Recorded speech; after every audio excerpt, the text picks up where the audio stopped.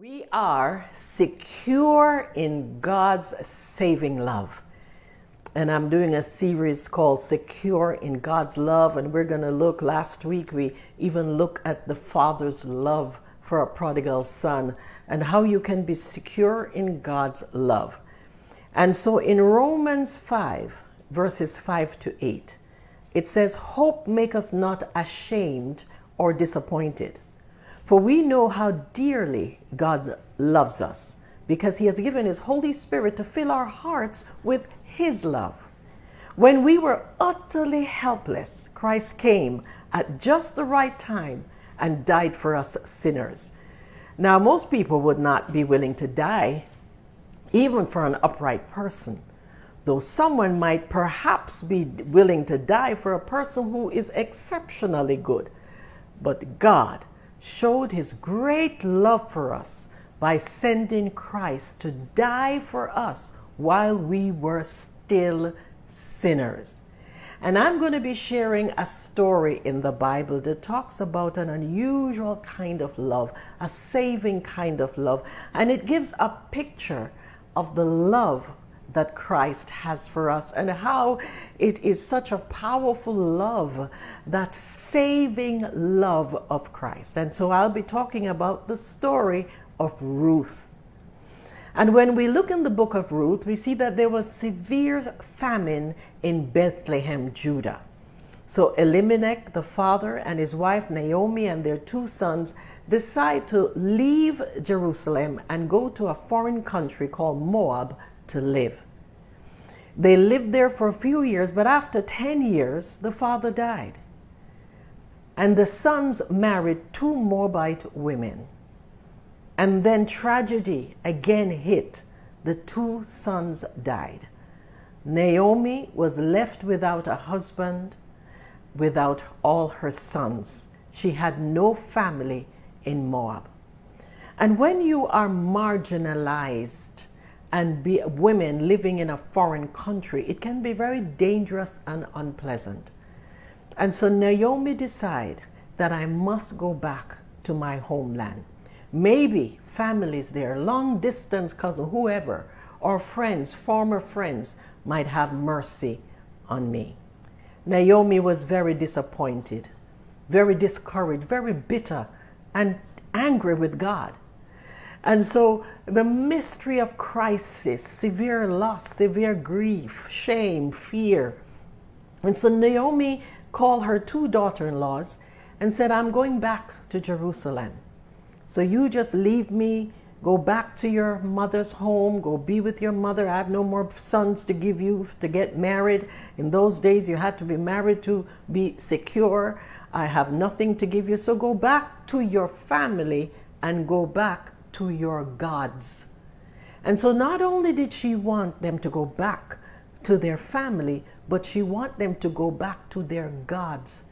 And that's very interesting to think that Naomi would send them back to worship the Moabite gods, who had such cultural issues with perversion, corruption, and little girls were sacrificed and all of that. But Naomi was so frustrated and angry with the God of Abraham that she said, "Go back to your gods." Orpah left, but Ruth decided, "I will not allow this old woman to travel back to Jerusalem by herself." And Ruth decided to honor her mother-in-law and do an act of mercy and the kind of love that we're going to be talking about that she got back in return, because what you sow is what you reap. And so Ruth said to Naomi in Ruth chapter 1, verse 16 and 17, "Mother-in-law, don't urge me to leave you or turn back from you. Where you go, I will go. Where you stay, I will stay. Your people will be my people, and your God, my God." Wow! This is amazing. I am thinking that heaven must have rejoiced and the hallelujah choruses went up, because this Moabite girl, who Moab to the Israelite was a cursed land, double curse because they tried to kill off God's people on their way into the promised land. And because of constant fighting that they're having and different things that they're done, the Israelites had hated the Moabites. So here is she coming from a culture and a group that hated the God of Abraham. And this woman decided, I choose God, the God of Naomi. And even if Naomi turned her back against that God, I am convinced that I must serve the God of Abram for the rest of my life. This Moabite woman reminds me of Rahab, who decided prostitution or no prostitution, I want to serve the God of Moses. And I'm going to take an act of faith and do something to make this God know that I am his now and forever. She made vows. She said to Naomi, where you die, I will die, and there I shall be buried. May your Lord deal with me ever so severely, if anything but death separate you and me. It was a covenant of love. And these words are always shared sometimes, oftentimes with married couples making a vow to each other until death do us part. And this woman really meant it. The power of God's saving love. A bitter woman, Naomi, going back to Jerusalem, angry with God, bitter, discouraged, and a Moabite woman who wants to step into faith in a new season of her life, not knowing what to expect. She could be hated. She could be killed in Jerusalem. She was an enemy. They could look upon her and says, what if she's a spy? So many things could have happened to her, but there was a love that was compelling her. And she didn't even understand that the sowing of this love and care, what she was going to reap. So they arrived, they started the journey, because after Naomi realized that Ruth was determined to go, she stopped trying to stop it. Ruth chapter 1 verses 18 to 21, Naomi realized that Ruth was determined to go with her, so she stopped urging her. So the two women went on until they came to Bethlehem, and even that was dangerous. Two women, an old one, bitter, barren, discouraged, and a young one, a Moabite, traveling through all the different areas that they had to travel, whether it's wildernesses and different areas. But they arrived in Bethlehem, and the whole town stirred because of them. And the woman exclaimed, can this be Naomi? And Naomi was angry. She said, don't call me Naomi. Call me Mara, because the Almighty has made my life bitter. I went away full to Moab, but the Lord has brought me back empty. You know, it's amazing when you're going through trials. You forget everything good that happened to you. You went away full, Naomi? I thought you were in famine. I thought the whole family was suffering in Jerusalem. That's why you left. And now you're going to act like you left Jerusalem so full of everything and that you weren't starving and you weren't going through that. But that's okay. Vent your anger, because God's saving love is even greater than your anger and bitterness towards God. This story shows us that God is willing to save anybody. And so she said to the ladies, why call me Naomi? The Lord has afflicted me. The Almighty has brought misfortune upon me. And she continued to vent and vent and vent and vent. But God's saving love is forgiving, understanding, and kind. I'm telling you, people, if there's any one of us that could ever be saved, we're going to see today that God can save anybody, and every one of us needs God's saving love. We need sometimes, not sometimes, but forever, we need his forgiving love. And sometimes we need his understanding love, that we're mouthing off and we're frustrated, the human side coming out. And then we need his kind love. God's saving love is forgiving, understanding, and kind. God's saving love comes with a plan. Jeremiah 29:11 says, I know the plans I have for you, saith the Lord, plans to prosper you, not to harm you, meaning to protect and preserve you, plans to give you hope, and plans to give you a future. Wow. You see, once hope comes in, then you can birth faith. And once you birth faith in God, then you can move into a new season in life. God started with hope, and then he says a future, because hope births faith, and then you begin to believe in God, and God can turn everything around. What the enemy meant for evil, God can turn around for good. He finds us broken with shame, with fears, not having a dream, but God begin to give hope. In Ruth 1:22, it says, Naomi returned from Moab, accompanied by Ruth the Moabitess, her daughter-in-law, arriving in Bethlehem as the barley harvest was beginning. Wow. God was now going to start to show his saving love. He's going to put some desires in Ruth's heart. He's going to have her say certain things that he could perform. He's going to watch her over her so that she keeps the hope up in spite of hearing the negativity and the complaining that she was living in with this older woman. She kept herself in pure hope and pure love. This is a miracle because, you know, most people will be frustrated living with somebody that is bitter and complaining. But Ruth kept her faith alive. God's saving love is going to prove that he had a blessing plan for both her and Naomi. It is never too late for God's saving love. And then in Ruth chapter 2, verses 1 to 16, we see where God's saving love comes with favor with God and people. It says that Jesus grew in wisdom. He grew in stature, means maturity and power. And he also grew in favor with God and in favor with men. He grew in favor with people.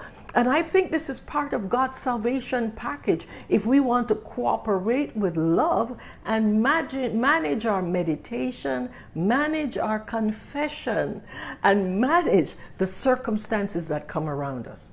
Because Ruth could also be bitter, but Ruth decided, I'm not going to be bitter. I had a loss. But I am just going to believe in this great God and see him turn around what the enemy meant for evil. She is exactly like we see in Rahab. And so Ruth 2:1-16, it says, Naomi had a relative on her husband's side from the clan of Elimelech, a man of standing. This is a great man of standing and prominence and riches and influence, and his name was Boaz. And so Ruth the Moabitess said to Naomi, not even know what she's going into and what's going to happen, that God's plan to prosper her, not to harm her, give her hope, and give her a future was now going to unfold. She said, let me go to the fields and pick up the leftover grain behind anyone whose eyes I find favor. Wow. What she declared, what she believed for, God would perform her words exactly as she spoke. And this is why we have to guard from the complaining and guard from the negativity, because God, the Bible says he watches over your word to perform it. The Bible says, I create the fruit of your lips. This Moabitess, I mean, who are you, Ruth? You know that the Israeli hate you. You know the prejudice issue. You know the systemic prejudice, and you're going to expect to find favor, and you just suddenly want to go get a job? I mean, who's even going to hire you?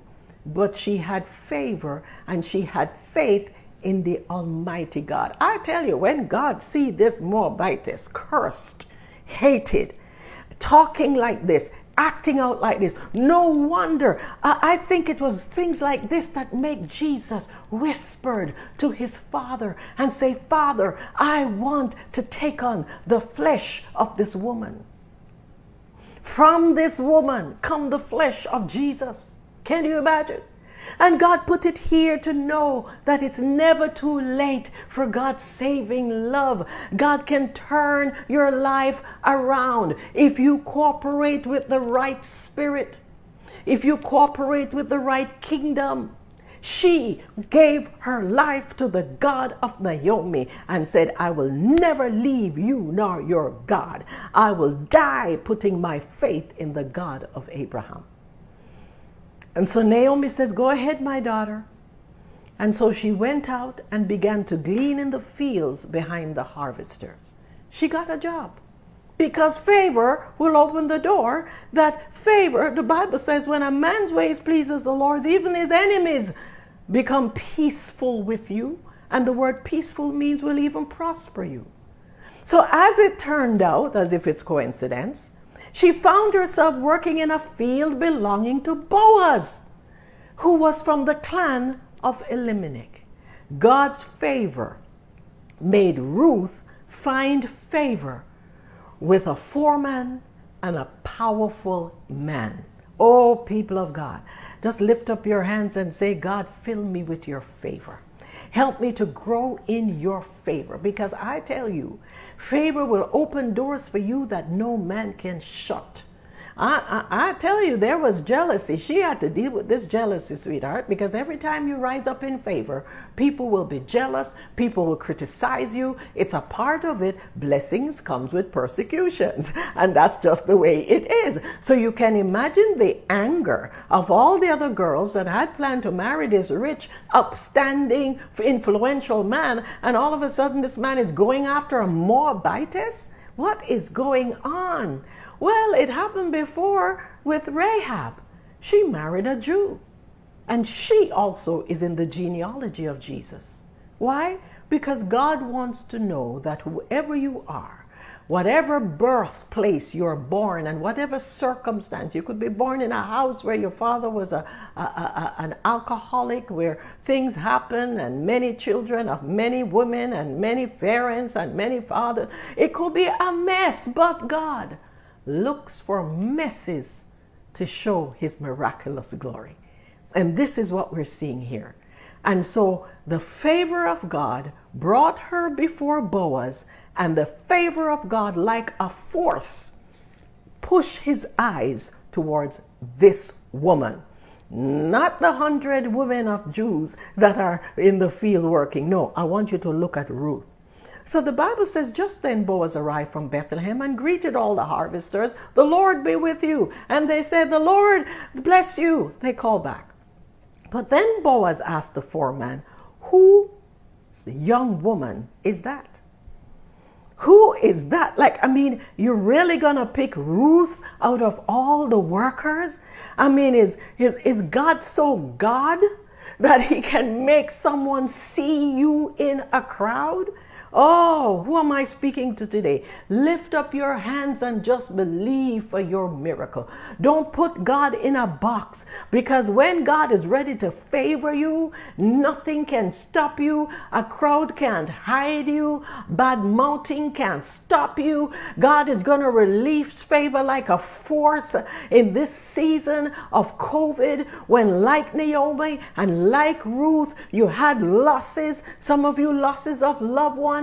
Some of you losses of job, some of you losses of finances, some of you loss of your own health and the family issues that comes with all the complexity of this ravishing disease. But if you keep your hope up and you make a vow today like Ruth and said, I want to serve the God of Abraham and Jesus Christ, his son, I want to become a daughter or a son of God, then God's favor will find you, and favor with God equal to favor with men. Can you imagine? So the foreman said to Boaz, she is the Moabitess who came back from Moab with Naomi. So the foreman is telling him straight up, take your eyes off that woman. She's a Moabitess. Straight up. I mean, he could have hidden that and say, because I mean, she could look like the Jews, but no, Satan wants to expose her. And so he said, she came to me and she said, please, sir, let me glean and gather among the sheaves behind the harvesters. wisdom. I mean, this woman is amazingly wise. In other words, I don't want to be one of the prominent one. I will just go behind the rest of the Jews and just gather their leftovers. Wisdom in negotiation.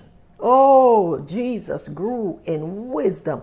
When God told me to think of the Kyle pillars and create it and begin to look like the way Jesus grew, and let's grow like Jesus. Jesus in Luke 2:52, he grew in wisdom. Of course, the first pillar is worship. We know that Jesus worshiped his Father, and nothing could stop his prayer time with his Father, and nothing could stop him from preferring his Father, which is what true worship is. Worship is not just the singing of the song. Worship is your lifestyle. Worship is your attitude towards God and your priority towards God. And so that was a given. And then, but he grew in wisdom. And this woman was wise. She grew in power. Power to even negotiate her job. In humility. She grew in honor. You're going to see how she was honored greatly by God and by men. And then she grew in power. She grew in ability, creativity. She grew in favor with God. And she grew in favor with men and became wealthy and powerful. Yes, I'm telling you the story. This Moabite woman with nothing, bankrupt, nothing to think of, no family, even in this foreign country, grew in favor with God. I tell you, favor with God is the greatest force that you can pursue. And so this woman, she negotiated in humility. And the number 4 thing when we're talking about saving love, in verse 8, Boaz said to Ruth, my daughter, oh, bam, what did you call me, sir? Your daughter? Wow. We're talking about how close this love, that story, shows us the love and the heart of God our Father. The moment you show to him that you want him, you need the salvation of Jesus, you believe in God, you believe in his son Jesus Christ as your Savior, he calls you daughter or son. She was immediately in the family of Jews, whether they like it or not, adopted by a prominent, powerful man, and say, she is my family. He said, listen to me. Don't go and glean in another field. Don't go away from here. Stay here with my servant girls. Watch the field where the men are harvesting and just follow along after the girls. What does he do? Training her in her new job. How to do it, with whom to do it, where to do it, who she follows, where she positioned herself. And then he said, I have told the men not to touch you. In other words, Boaz says, don't touch her. Don't try to hurt her.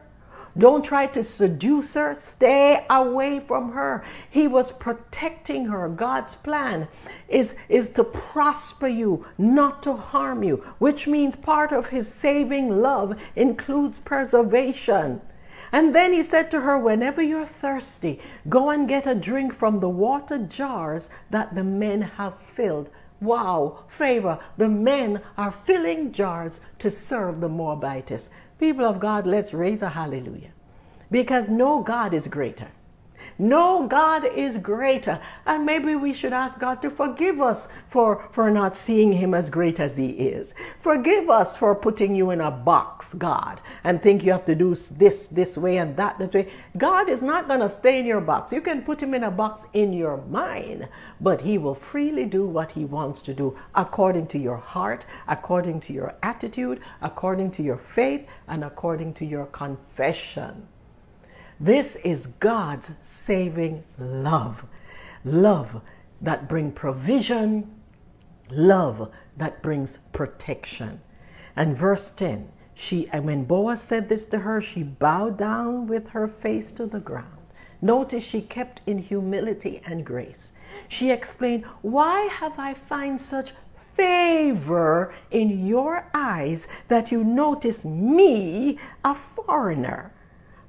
I can tell you why, Ruth. I mean, Boaz don't know what you prayed, and Boaz don't know what you confessed. You confess favor. You believed for favor. You asked God to favor, and God gave you what you confessed and believed for. That's why it happened. Boaz don't know this, but we know the background and what you have been praying in secret. God now blessed you openly. Oh, people of God, the power of prayer. The power of faith. Don't lose hope. For when you lose your hope, you abort your faith. When your faith is aborted, your miracle is aborted. And so in verse 11, Boaz replied, but I have been told all about you and what you have done for your mother-in-law since the death of your husband, and how you left your father and mother and your homeland and came to live with a people you didn't know before. I've heard of your goodness. I've heard of your mercy. I've heard of your graciousness towards an old woman. I've heard of your kindness. What are you saying, people of God? Seed time and harvest. Kindness is never wasted. And most people will say, you're a young woman, go out and find a man. What are you doing with this old woman? And this is what Boaz heard about her. Her reputation was able to talk until it came, and God will make Boaz hear about you. God will make your kinsman redeemer hear about you. God will market you. You don't even have to market yourself. God will market you. Why? His plans for you is to prosper you, not to harm you, give you hope and a bright future. And then he blessed her. Boaz blessed Ruth, the Moabitess. He said, may the Lord repay you for what you have done. May you richly be rewarded by the Lord, the God of Israel. This is the God she chose, under whose wings you have come to take refuge. The God that you choose is the God that will fight for you. It's the God that will protect you. It's the God that will preserve you. If you do what you need to do, God is free to do what he sees. I mean, all of this, Jesus is saying, Father, Father, this is the flesh that I want to take on. I will be flesh of her flesh. Wow. This woman is powerful. This woman is pure. This woman is strategic. She was born in a negative situation, but what is the cross? The cross is a negative made positive by Jesus Christ in the middle. That's what a cross is. Take all your negative things, and Jesus come and put his body in the middle, and it becomes a plus. Positive in the name of Jesus. God's saving love. God's saving love is powerful love. It is faithful. It is kind. Now God's love is going to give her honor. She didn't even know that honor was a part of the package. In verse 14, it says, at mealtime, Boaz said to her, come over here, have some bread, dip it in the wine vinegar. And when she sat down with the harvesters, he offered her some roasted grain. She ate all she wanted and had some left over. And then she got up to start working again. Can you imagine the servant girls, people of God? Like, what is going on? The master, the owner of the company is inviting this Moabitess to have lunch with her, and he is feeding her and giving her. What is going on? I tell you, the Bible doesn't tell us about it, but I tell you, she had to manage jealousy. She probably had to manage treachery, because the treachery turns up as a part of jealousy, where they will try to negate you, try to bring back your past and share things. But what we're saying, favor is a force. Favor is so powerful, it destroys all negativity. And so this woman now is being protected by the owner of the factory. And so Ruth got up now to do her work. She didn't overstay herself, because she's a wise woman, growing in wisdom, growing in power, growing in honor, growing in favor with God, and continue to grow in favor with God because of her action. So she continued to grow in favor with men. And the right man, Boaz. And so she got up. Boaz gave orders to all his men, even if she gathers among the sheaves, don't embarrass her. Are you hearing me, men? Never embarrass this woman. Boaz didn't know why he was doing all of this. He's wondering, what's going on with me? Maybe I had too much wine at lunch. What is going on? Why am I so protective over this woman? Boaz, God is working. When God works, he makes you do things that you would not normally do. She's a Moabitess. He says, don't embarrass her. He told her before, don't touch her. Don't you think you can just beat this woman? Because sometimes in those cultures, they beat women. And they will beat them if they don't work hard. And they will beat them. I mean, that's what got Moses upset in Egypt. Because they were beating the old people and beating them to do more work. Don't touch her. Now he says, don't embarrass her. This is what I want you to do. Pull out some stalks for her from the bundles and leave them for her to pick up, and don't rebuke her. Oh, wow. The men, I don't know how the men took this, They have to go serve a Moabite, and they have to put stock and put a bundle there for her to take, yes, and don't rebuke her. I give you that order. Oh, the protective power of the Lord. I know my plans for you, says the Lord. Plans to prosper you. Plans to protect you from harm. Plans to give you hope. And plans to give you a bright future. I mean, she could not imagine the future that God was preserving. And 6, God's saving love. It covers you. It pays the price. Ruth 3:7-9. It covers you. It pays the price for your freedom. That word, kinsman redeemer. So in Ruth 3:7-9, it says, when Boaz had finished eating and drinking and was in good spirits, he went over to lie down at a far end of the grain pile. And Ruth approached quietly, and it was her mother-in-law that told her to do this. Because of her graciousness, Naomi wanted to bless her daughter, and she blessed her with wisdom and instruction because Ruth was coachable. That is part of wisdom. When the student is ready, the teacher appears. Wow.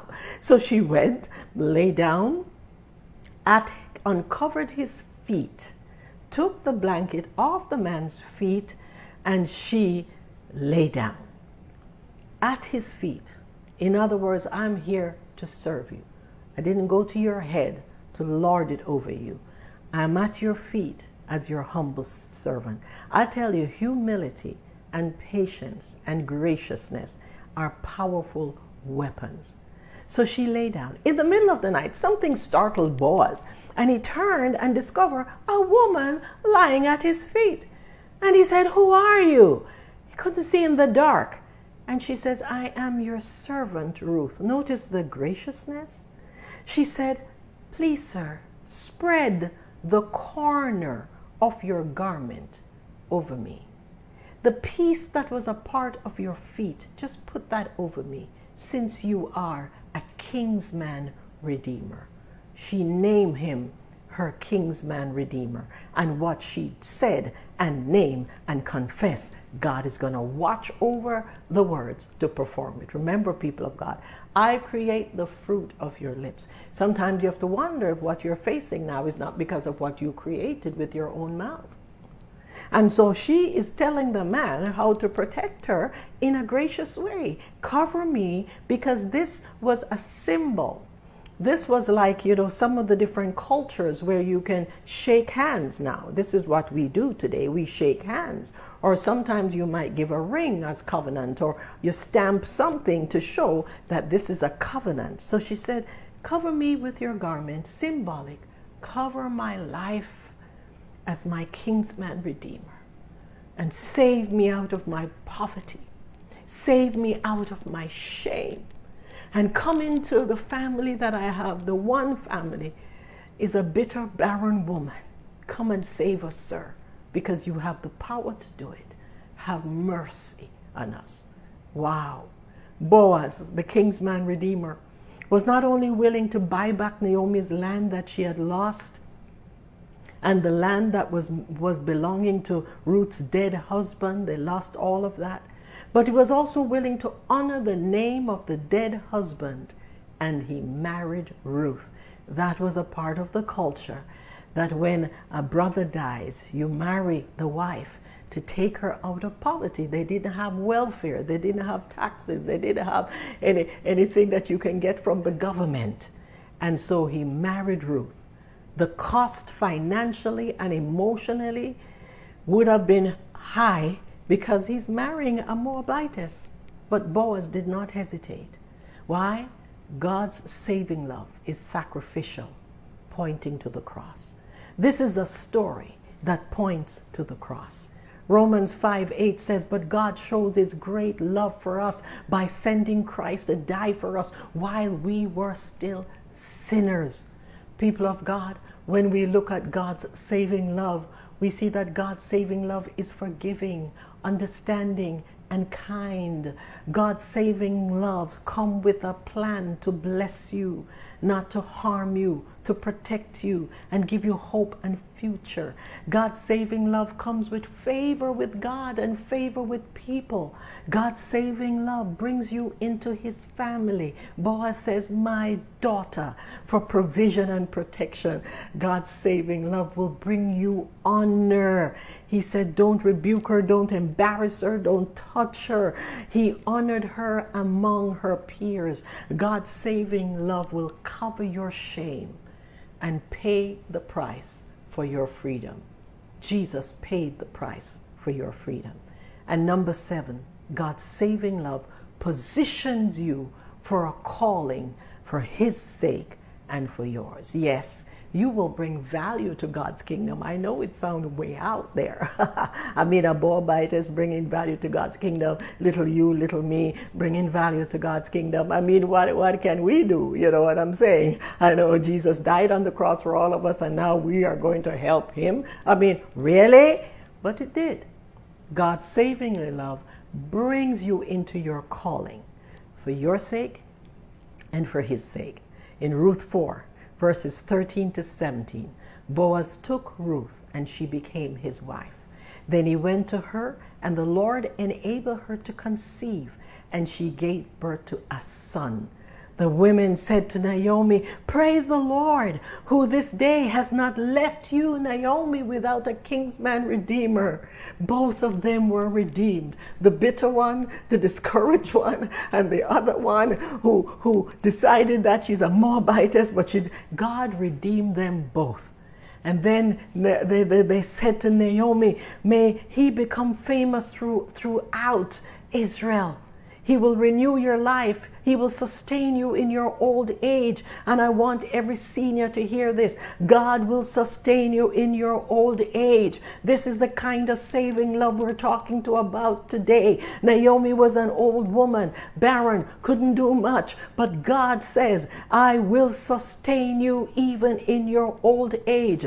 For your daughter-in-law, who loves you and who is better to you than 7 sons, has given him birth. Wow. Then Naomi took the child, laid him in her lap, and cared for him. A new purpose came for Naomi in her old age, to look after her grandson. And the women living there said, Naomi has a son. And they called him Obed. And he was the father of Jesse. And he became the father of King David, who became the earthly father of Mary, who brought forth Jesus Christ, Son of the living God. People of God, this story shows you, and I hope it does, that it's never too late for God's saving love to turn your life right side up.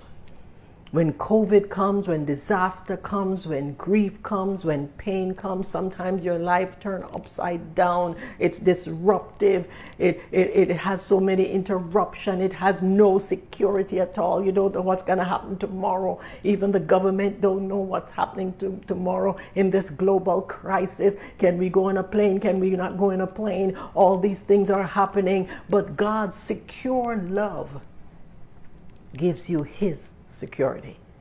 Ruth, a Moabite, got security in Israel, the place where her enemies were. God exalted her there. And now she was in a calling. Ruth, you might not know it, but from you, one day, the same God of Naomi, from you, Ruth, your genealogy will come the son of the living God. With God, all things are possible. He looks for the lost to save and restore. He looks for sinners to cleanse and bless. God loves, He protects, He provides for His children, and He puts us in our place of calling. I want to pray for you today. In case you're not a Christian, in case you're not saved by God's love, in case that you thought you were too far out, God wouldn't love me. Well, He proved it in His Word. Even if people call you cursed, even if you've done things in the past like Naomi, she cursed off God. She told God what she thought, you know what I mean, in her anger. But now God became her kinsman redeemer. He saved her and He saved Ruth. I want to pray for you today that that same saving love will come come upon you and just infuse you with love to touch every area that you regret, to touch every area that caused you shame, to touch every area of loss and grief. God's saving love will now give you plans to prosper you, plans to protect you, plans to give you hope, and plans to give you a future. Are you ready to pray with me? Pray with me today. Say, Dear Jesus, I believe in you. I put my faith in you, that whatever is in my life, you can turn it around. The cross is more powerful than any curse in my life. The cross is more powerful than any debt in my life. The cross is more powerful than any mess in my life. Jesus, you did it before. Now do it again. And I want to serve you for the rest of my life. Put me in your place of calling, that I may serve you and bring value to your church and to your kingdom. In Jesus' name, amen. Oh, hallelujah. Let's raise a hallelujah, people of God. And if you say that prayer with me today, wow, God's saving love is just washing you, washing you, washing you. His love comes with the blood of Jesus in the cross that cleanse you and make you pure, that Boaz will find you, favor will find you. Oh, just raise a hallelujah. If you accepted Jesus as your personal Savior today, I want you to write it in the chat. I accepted Jesus. Jesus is my kinsman redeemer. Jesus is my Savior. Write that. And if you don't want to put your name in the chat, I want you to write to me at kyle@patfrancis.org. And if you look in the chat, you'll see how to spell the word Kyle. Kyle@patfrancis.org. And I will send you tomorrow a daily inspiration that you will receive every day, that you can grow like Jesus in worship, in wisdom, in power, in honor, in favor with God, and favor with people that will bring you prosperity. People will come and sponsor you and help you when you have a need. God says, my plan is to prosper you, for you to succeed in whatever you want to do. That's what prosperity means. Success in what you put your hand to. Oh, hallelujah. Father, I pray blessing upon everyone today, and I pray blessing on the saving love that is infusing hearts today. In Jesus' name, amen. Amen.